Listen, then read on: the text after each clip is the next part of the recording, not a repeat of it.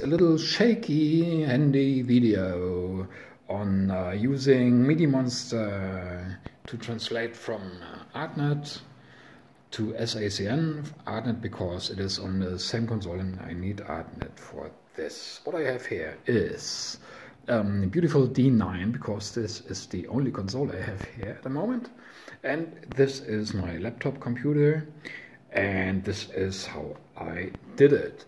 So we go into system here, which is Avo and this, go to DMX settings, and here you see that I only patched some ArtNet lines there, broadcast universe 0 through 3.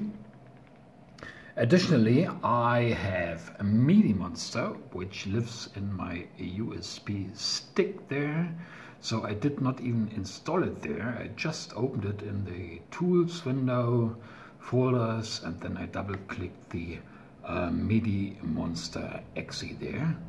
And this is how it looks like. It is a console program, and it says that it opened the ports there and it found ArtNet universes because this is what I'm sending from the console. Then I networked my laptop computer there. It's just a network cable from the D9, as the D9 has a built-in switch.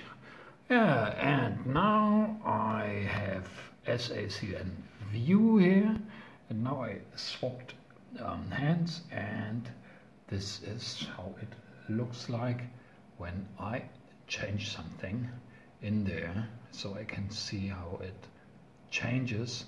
So I have ArtNet universes 0 through 3 sending from Titan, but here it is translated to sACN universe 11 and 12. I will send you the data how I did it, but this is the video to show that it works on a console without anything else.